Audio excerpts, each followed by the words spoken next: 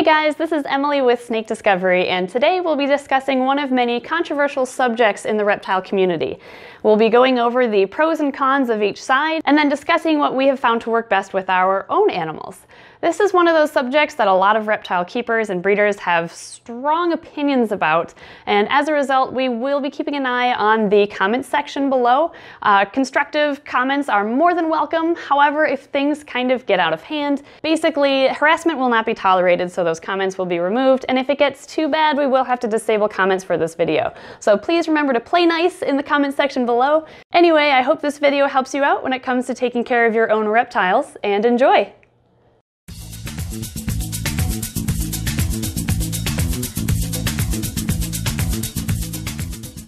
Today we'll be talking about whether it's best to feed live or frozen thawed rodents to your snakes. But first things first, this is Janet, our bull snake. We thought he was a girl at first, which is why his name is Janet. He's actually my at least first snake that I ever had, and he was abandoned in an apartment complex and not fed for a very long time. So he was really skinny when we got him, but bull snakes are like garbage disposals, so he gained his weight back really quickly.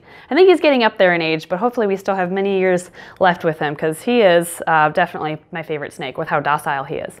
Let's start with feeding live to your snakes. Feeding a live rodent is one of the pros, more of a natural behavior for the snake, because the snake is able to stalk, strike, and wrap its prey, which is more natural than just eating an already dead mouse. But I mean, you can wiggle a dead mouse so that it does wrap it, but regardless, it's generally accepted that it's more natural behavior for the snake to eat a live rodent as opposed to frozen thawed. Many people will also state that feeding live is healthier because we all know that food will lose nutritional value over time in the freezer, and having a live mouse or rat, for that matter, is very fresh. It doesn't get fresher than live, and therefore it has all of those proteins and nutrients that it would otherwise start to lose in the freezer. However, is there much of a difference between the nutritional value of live versus a frozen mouse or rat?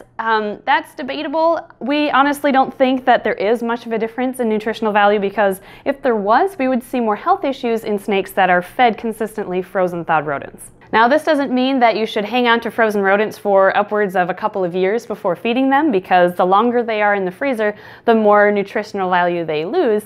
So we recommend using them up within 6 months of acquiring them. A con to feeding live is how ethical it is for the rodents.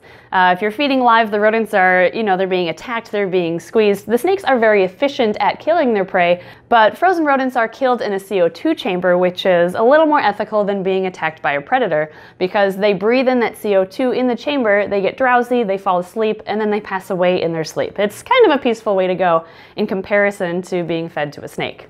Another con to feeding live prey is that snakes often, especially ball pythons, are known for this. They will get hooked on feeding on live prey, and then when you have to feed them frozen thawed, they refuse because they're not used to eating frozen thawed. So it takes a while to convert them to frozen thawed if they're already on live. He's totally licking the microphone right now. Next, there's a risk of live rodents, or any rodents really, having parasites, and you can lower this risk of parasites if you buy your rodents from a clean and professional breeder.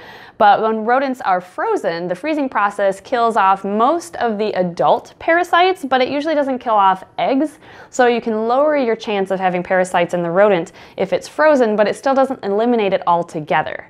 Finally, the biggest drawback to feeding live rodents to your snake is the risk factor in the rodent biting the snake. The rodent is trying to survive, of course, and when a snake grabs it and wraps around it, it's going to do whatever it can to survive because it's a prey item being attacked by a predator. We have heard many horror stories of snakes getting their eyes chewed out, getting their scales chewed through to the muscle, to the bone sometimes, and then having to be euthanized as a result. You see this problem more often when keepers will drop a live rodent in the enclosure and then just leave it unsupervised, sometimes overnight, and then that rodent will just chew on the snake overnight.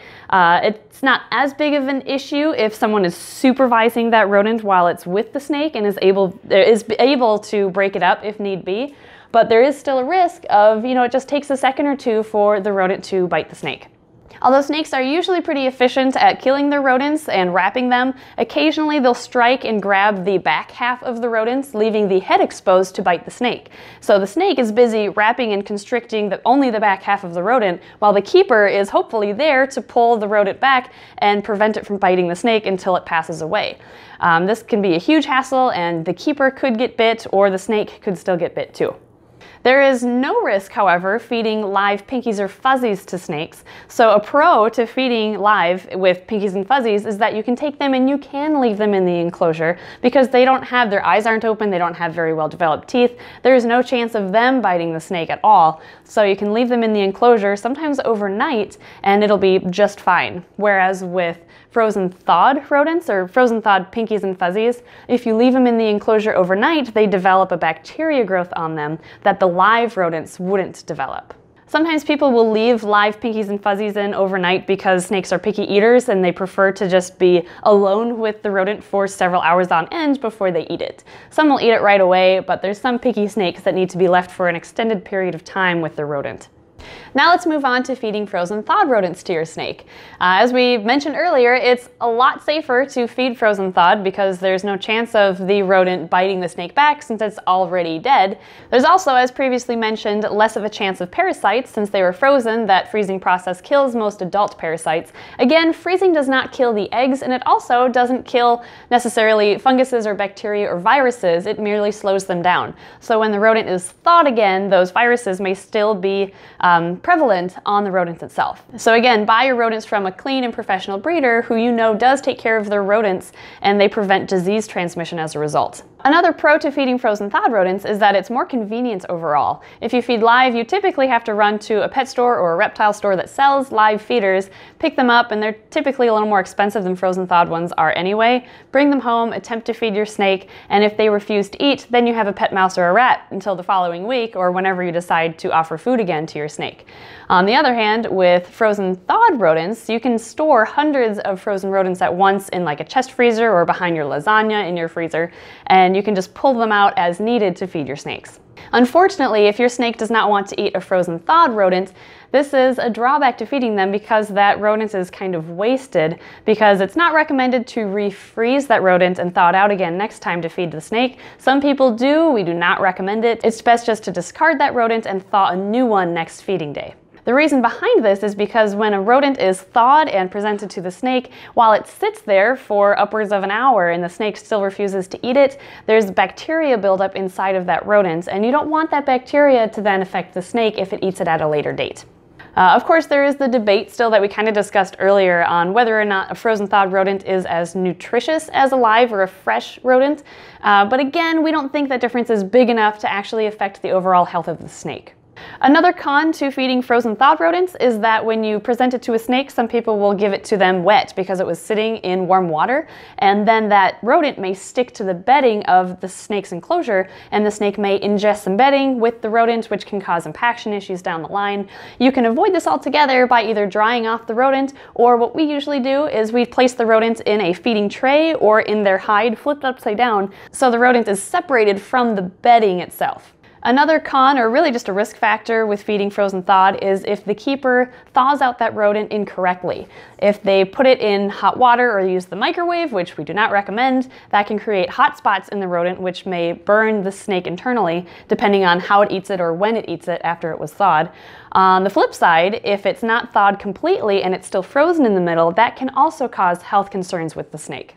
To properly thaw a frozen rodent, place it in warm water, not boiling hot water, because this will make the rodent pop and it just makes a huge mess. So use warm water, place the mouse or rat in that until it's thawed all the way through. We usually take the rodent and we squish it with our hands at the thickest part so that we know that it has been thawed before feeding it to the snake. Now there's kind of a happy medium in between live and frozen rodents, and that's what a lot of people do, is feeding freshly killed rodents, where they have a live rodent and they kill it right before feeding it to the snake. That way it's still fresh, so it doesn't lose its nutritional value, and it's already dead, so it can't bite the snake back. So it's kind of the best of both worlds. However, in order to do this, you have to have a reliable source of live rodents that you can go to, buy one, and they're usually, again, a little more expensive than frozen thawed. Bring it home, kill it yourself, which some people are uncomfortable with, and then feed it to your snake.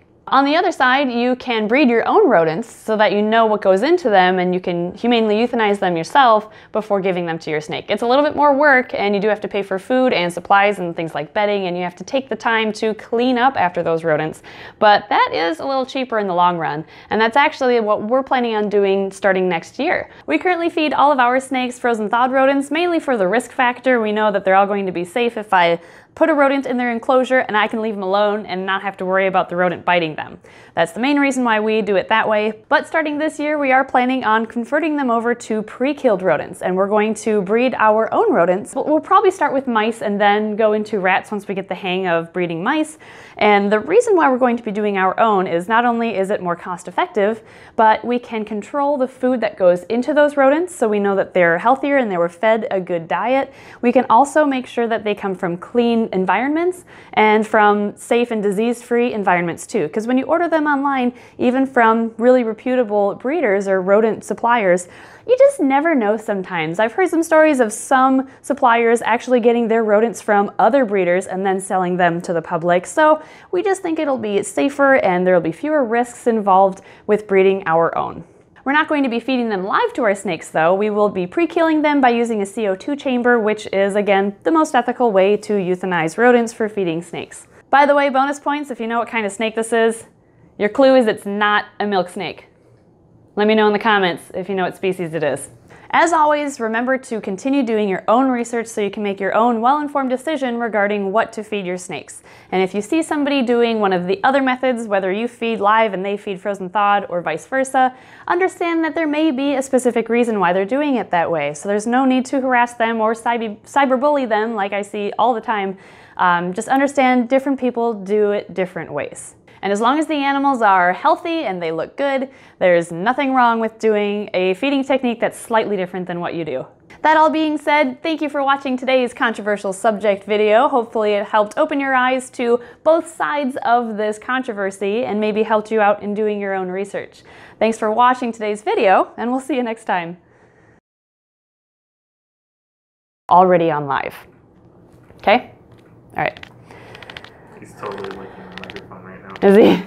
That's all right. So I wonder if you can hear that. That would be really cute, actually. Eating an already dead rodent. The hell was that? I think it's Nick moving around in the bag. Yeah, it totally is. Okay. Away. Bloopers! Yeah, bloopers. More bloopers. Train! Train! Let's just get it all out. Yep, everything right now. Thank you, train. Although, we didn't really hear the train all that much in the last.